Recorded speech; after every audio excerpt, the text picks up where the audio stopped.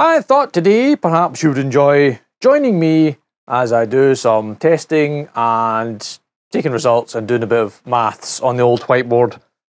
I thought I would start with using the anemometer, getting the airspeed out from the heater. That lets us calculate the cubic mass of air that's going through the heater, and then taking a temperature reading of, well, the inlet temperature, which is ambient, and the output temperature, and that'll give us the change in temperature.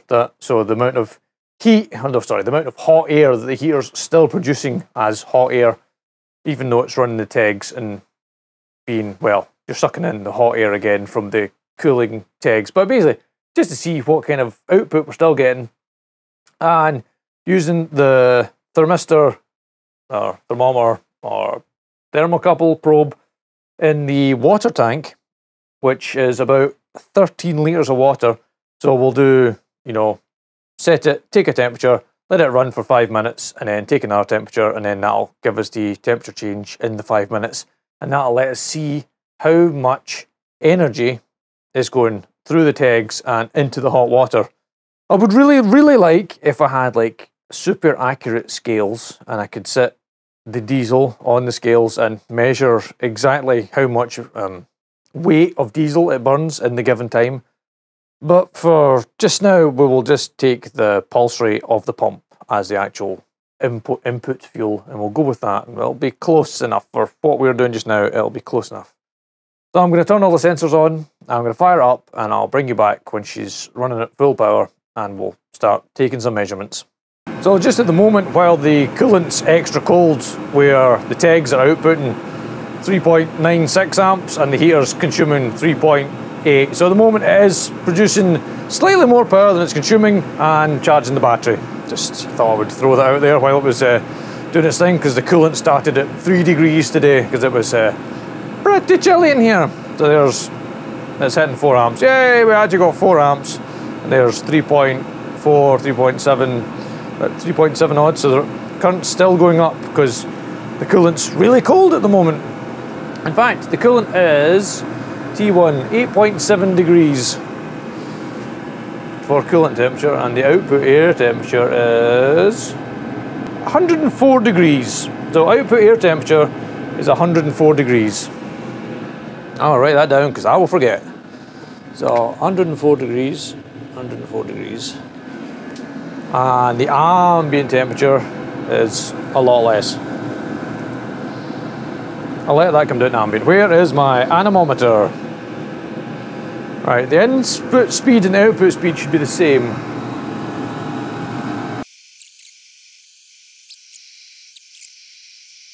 Seven meters per second, or 7.1. Let's put down 7.1.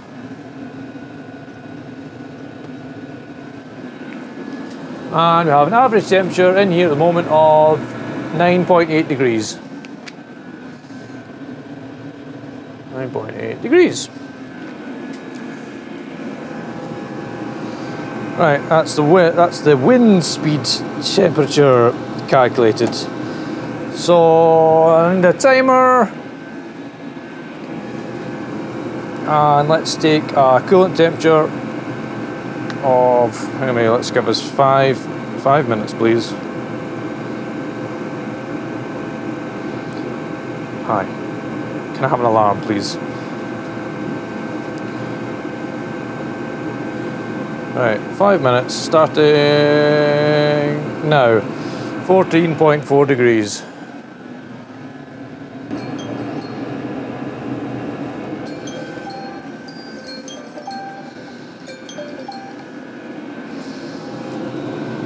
Degrees.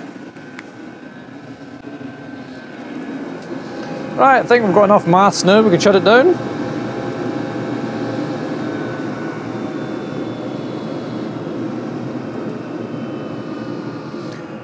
Once that's shut down, we shall go to the whiteboard and we'll do some calculations. Come on, you. Shut down in the background. Right, it's still hot, never mind. I am only confident in the one thing that my maths are correct, but my readings are probably not correct. They're pretty close. So let's start with the fuel. The controller is reporting an input of 5.5 hertz, and it's a 22 mil pump, so that's 22 milliliters per 1,000 strokes. Basically 0.022 milliliters per stroke of the pump. So 5.5 times 2.2 gets you 7.26, and then times that by 60, and then you end up with 435 milliliters an hour at full power. 435 milliliters is 370 grams of diesel, and in the 370 grams of diesel is 16.8 megajoules. 16.8 megajoules is 4.7 kilowatt hours. So we are burning 5-ish kilowatt hours of diesel. That's burning. That's just what's being consumed entirely. This also might be incorrect. It might be using more fuel. It might be using less fuel. Because, as I said before, I'd really like an accurate scale to be able to weigh. I was going to say measure, which is weigh and measure the weight of the diesel to see exactly how much we used. And the other one is the water. I'm not super confident that my volume's correct. It's a 12-litre tank, but plus all the piping and the other bits, so I've rounded up to 13 litres. And this is an easy one to calculate.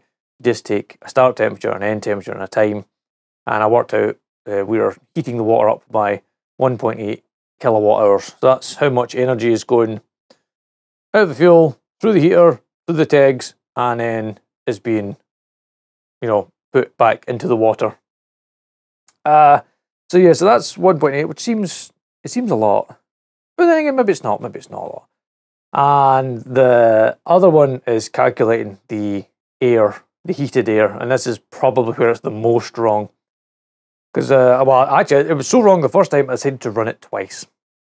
But basically, I worked out that ambient air in here is 9.8 degrees, and the first time I ran it, I must have held the probe and touched the metal of the casing, because I got 104 degrees, which gave me a full output of 4.3 kilowatts, but 4.3 plus the 1.8 was more than the diesel we'd consumed, so I knew that was pretty wrong to start with.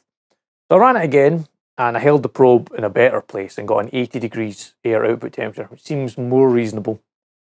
And we're measuring the velocity of the air and using an online calculator to work out how much weight of air that is for that given speed and the duct size.